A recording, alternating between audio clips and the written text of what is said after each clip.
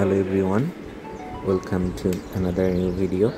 In this video I will show you how to design a subcircuit using Proteus to have advantage to work with. So I have designed this oscillator which oscillates.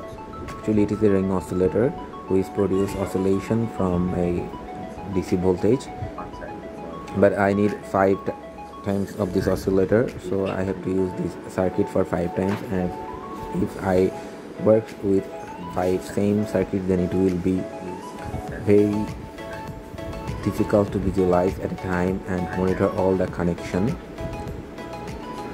So I decided to design a subcircuit for this circuit and use the subcircuit for 5 times, and then things won't look very awful. So let's first simulate the thing and see how it works. Then we will design the subcircuit for this circuit and also check and see whether it works or not, and we'll also discuss about the global annotation, which is very necessary if we use the subcircuit for multiple times.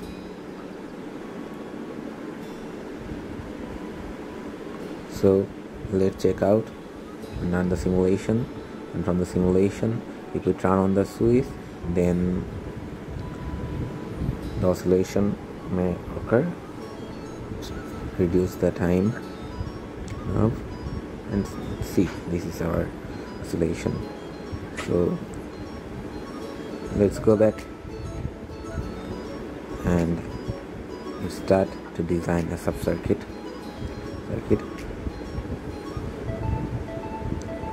So remove the input and switch and oscillator. Let's take the circuit we will work with to make a subcircuit. Copy it to clipboard.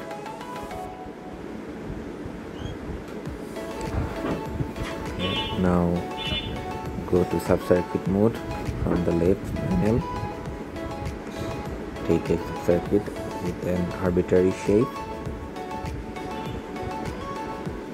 So this is our subcircuit. Go to child sheet from here, and here I will copy paste the circuit that I have designed on clipboard. Now I have to define the input and output terminal. So I have one input terminal here and 5 output terminals. So take one input terminal from the left panel, terminal library. Take the input terminal and put it on here. Connect them. And I have 5 output terminal. Take output terminal from the terminal panel and put on their places.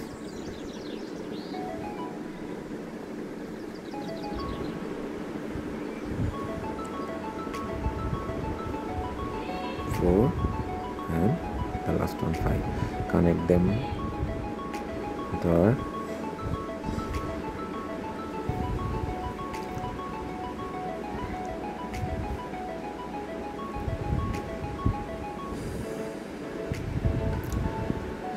is fine. Label them, and it is very important to give them a specific name. So I have one input, so I will just keep the name as input.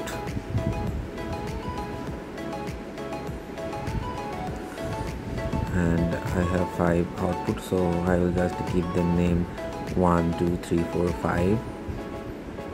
So it's 1, its name is 2, then 3, then 4, and the last one 5. So this is all the thing from child sheet. Let's go to parent sheet.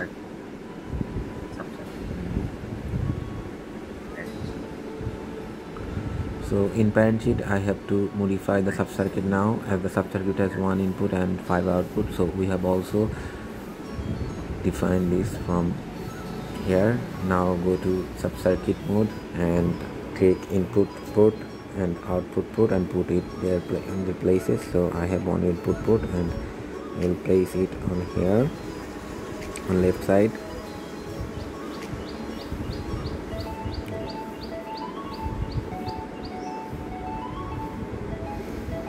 This is our input, one input, and now we will put 5 output. 1 2 3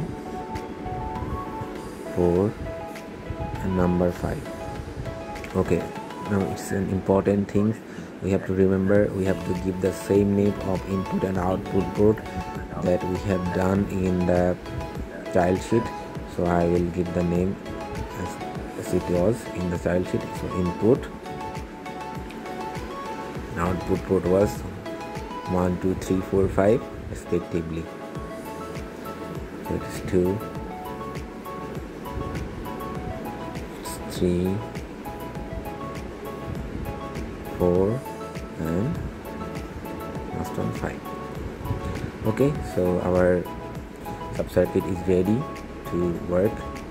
So let's connect the power and switch to the input port,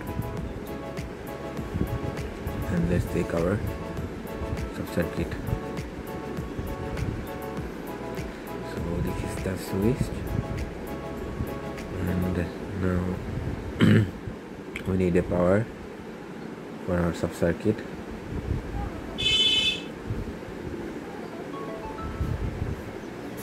Connect them up, and to watch the oscillation we need a oscilloscope. So let's take a oscilloscope from the component list and put it on a place on sheet and just connect it to a channel. So now run the simulation and see the oscillation. Vary the time knob and turn on the switch, and there is oscillation here. Modify the timing and see the complete oscillation. So it's our subcircuit is ready. It has connection to the child sheet also properly. So let's copy the subcircuit for multiple times. We will do it for 2 times and see whether it works properly or not.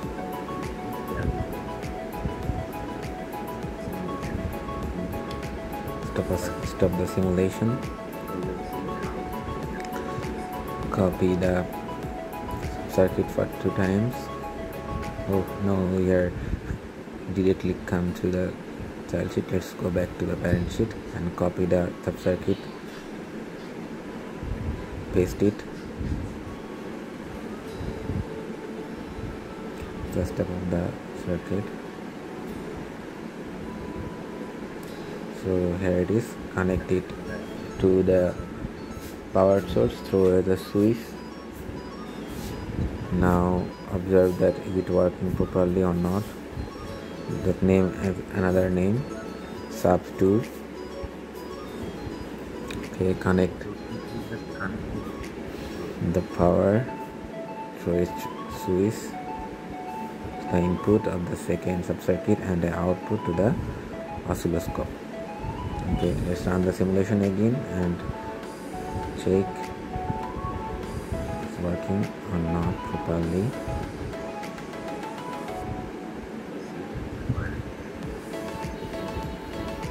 So see, only the last one that we have copied subcircuit is working. The another is not working properly. It's a very important thing to know, because if you don't know how to solve it, then you will be stuck to your project. So actually it's a matter of global annotation. We have to use global annotator for the each subcircuit, so that each component name will be different, and so that the each subcircuit will work as different subcircuit or different name. So so there will be no ambiguity. So let's go from the tools and select global annotator and do this. Let's go back to parent sheet, select another subcircuit, go to child sheet, from tools select global annotator, current sheet and total. Okay, go back to our parent sheet. Now run the simulation.